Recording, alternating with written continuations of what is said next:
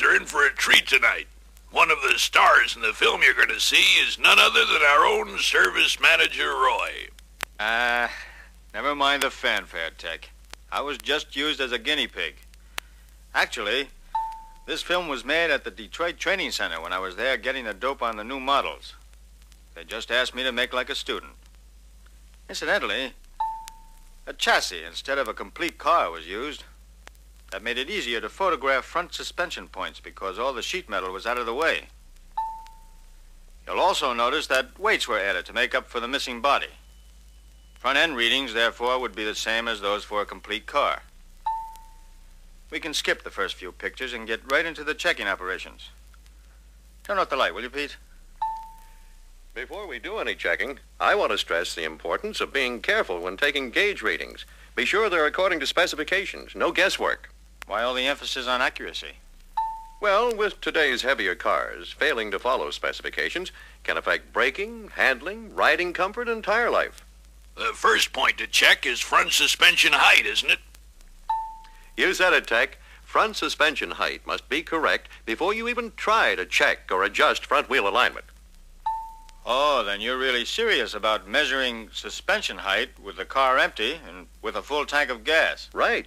But remember that you can always add weight to the luggage compartment to make up for any lack of gas in the tank. Now, in addition, make sure wheel bearings are properly adjusted. Inspect the suspension for looseness, wear, or damage. All tires should be inflated to specified pressure, and the car must be level. In addition, suspension and spring should be at normal rest. So, bounce the car a half dozen times by pushing down at the center of the front bumper. Release the bumper on a downstroke. Repeat that on the rear bumper. Same number of strokes. Use this front suspension level and height gauge, C3608, to measure difference in height between the lower ball joint and the underside of the lower control arm bushing.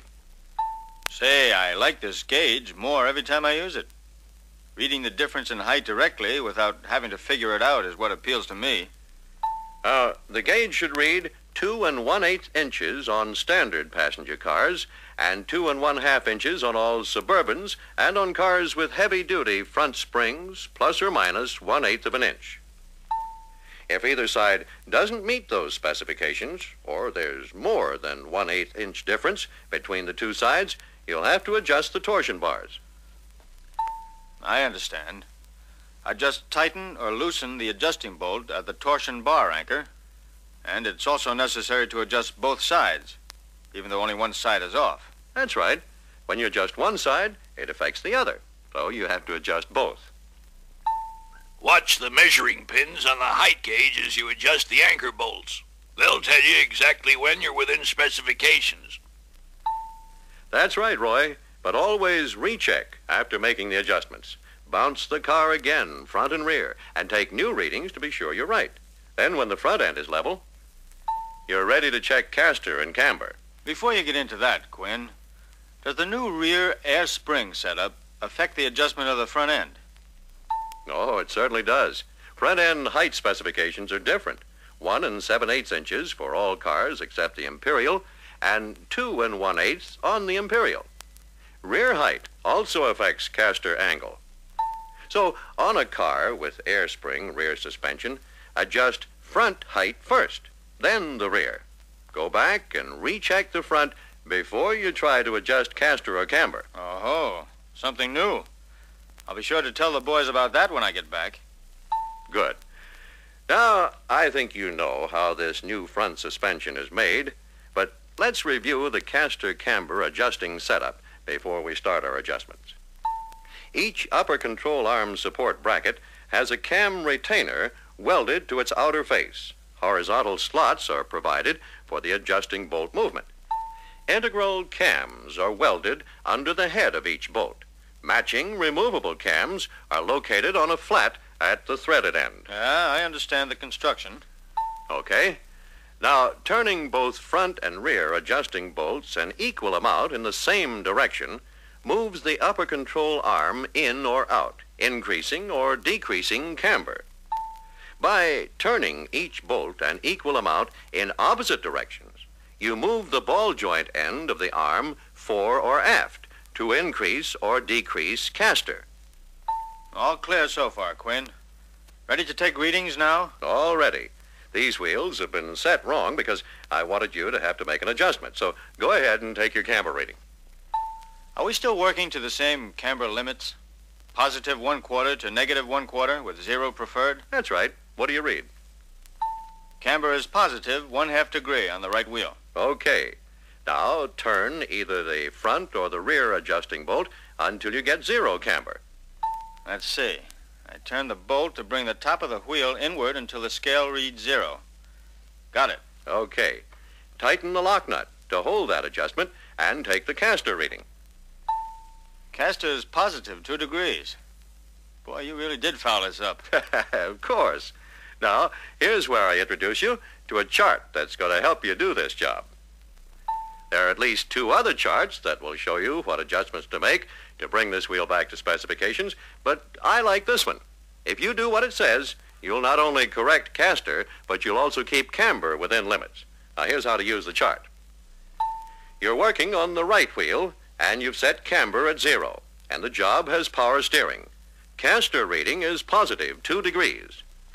For a caster of positive 2 degrees, the chart says to adjust the front bolt to get a camber reading of negative 1/4 degree. Now, let's do it. All right. Negative 1/4. I've got it. And I'll tighten the lock nut to hold it. Okay. Then the chart says to adjust the rear bolt until the camber reading is 0. 0? Okay, 0 it is. And the lock nut is tightened. Good enough. Now, camber is 0 degrees, which is what you wanted for your final setting. Check the caster reading to be sure it, too, is within specifications. It is, Quinn. We're within specifications for both angles now. Very good.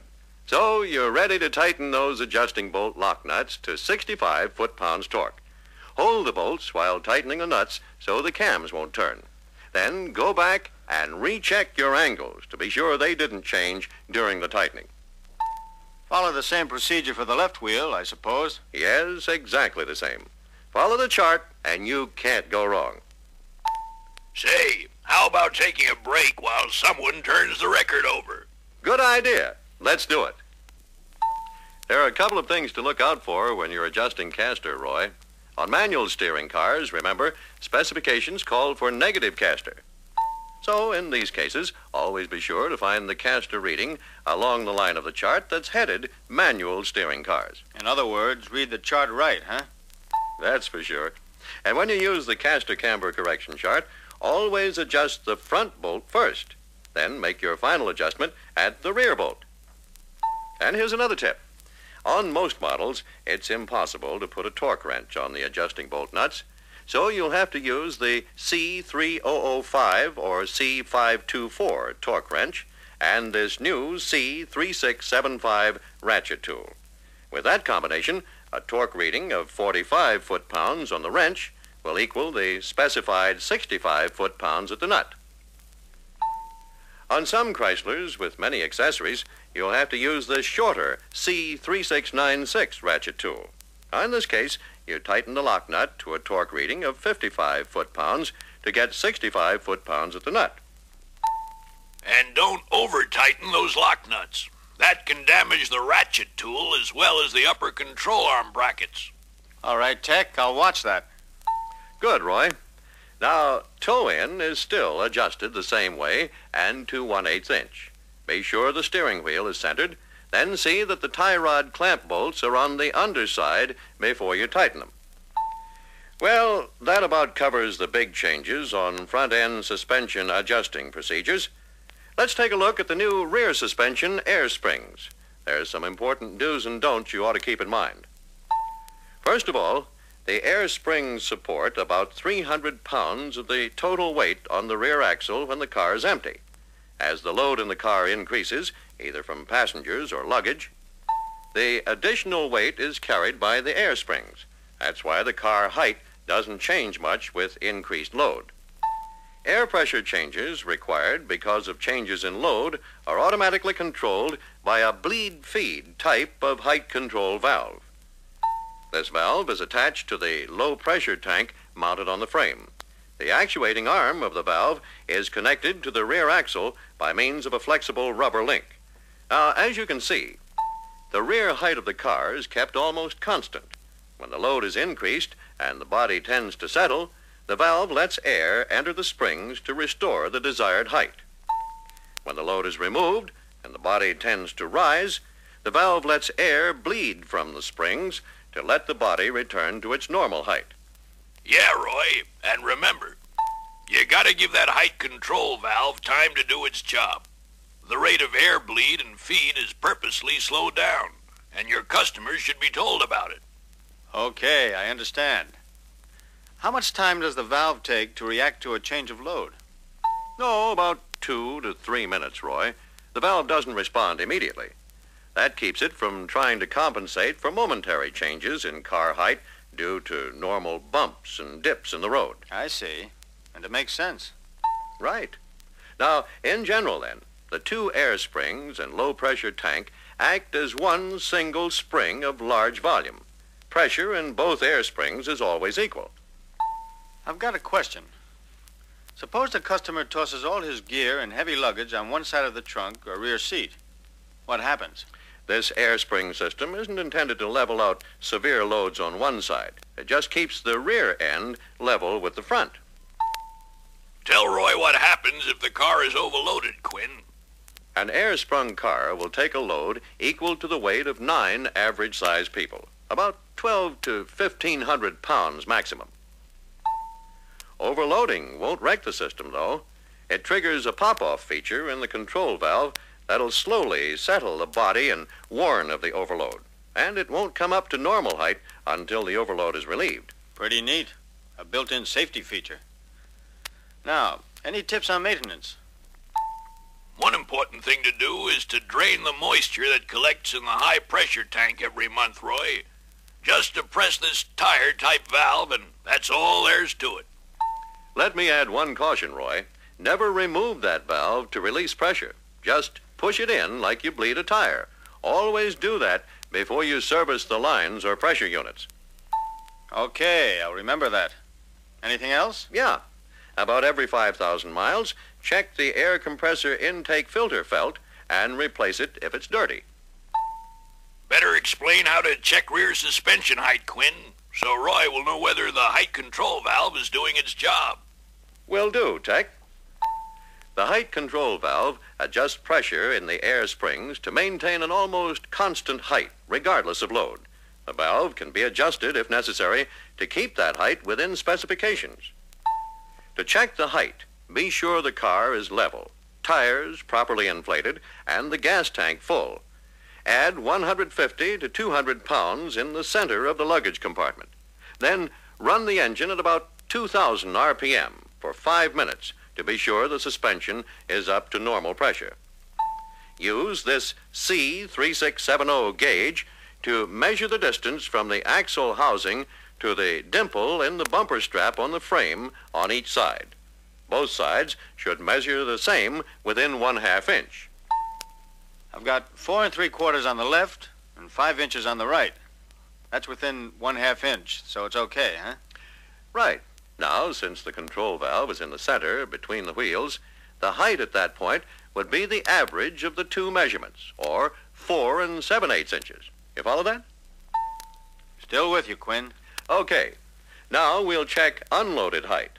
So remove the weight from the luggage compartment and remember to wait about 3 minutes because of the restricted air supply in the control valve. Then we'll measure unloaded height. Now we have 5 inches on the left side and 5 1/4 on the right. Still within the 1/2 inch tolerance, so we're okay on unloaded height too, huh? Yes, as far as side to side is concerned.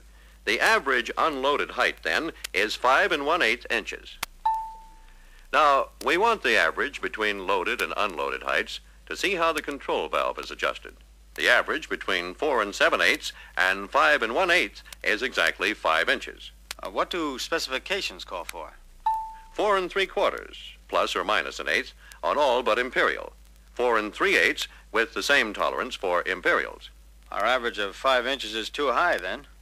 That means we'll have to adjust the valve. Yeah.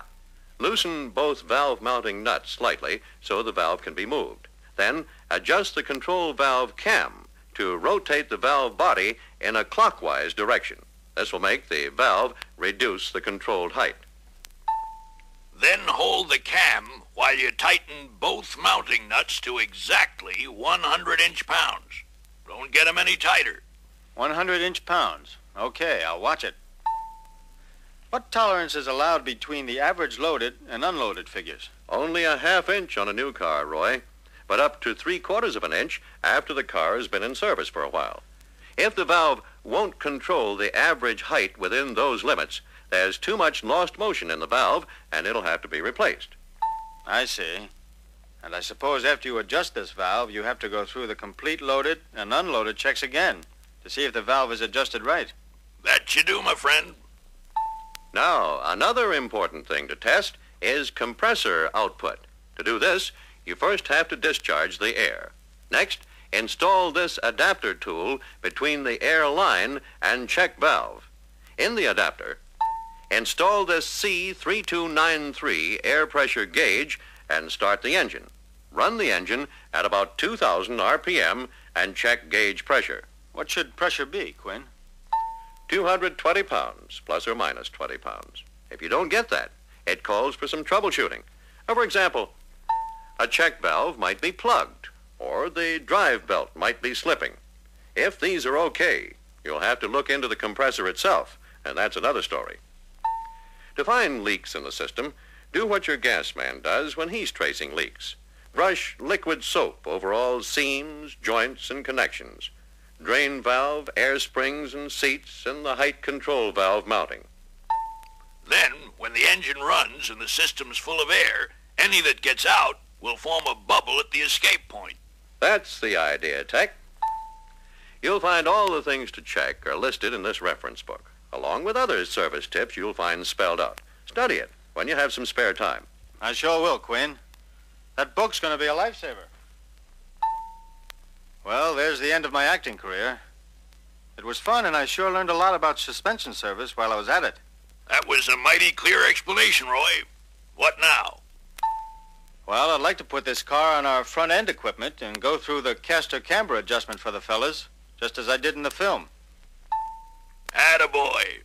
Then everybody will know it as well as they should. Now, if you'll excuse me, I'll run along. But I'll be with you again next month.